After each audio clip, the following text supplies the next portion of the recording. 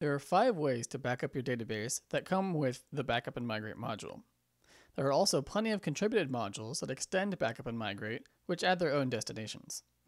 First, we're going to take a look at the ones that come with the Backup and Migrate module. Then we'll also take a look at the Node Squirrel Contrib module.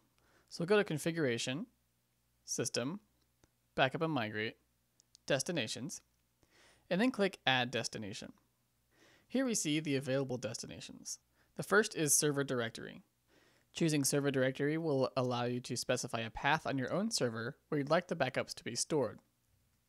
This will look very familiar as it is the default method used for the manual and scheduled backups. Let's go ahead and create a destination for weekly on-site backups.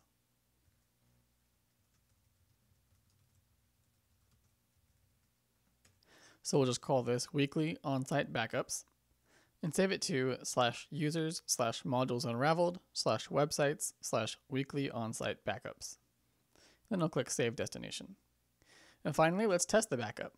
So go to Configuration, System, Backup and Migrate, choose to backup to weekly on-site backups, and click Backup Now. Now we can check the backup folder and see if the backup has performed successfully. And looks like it's right there. You can also go to the Destinations tab on your site and click List Files next to Weekly On-Site Backups. Here you can view the backups saved to that location.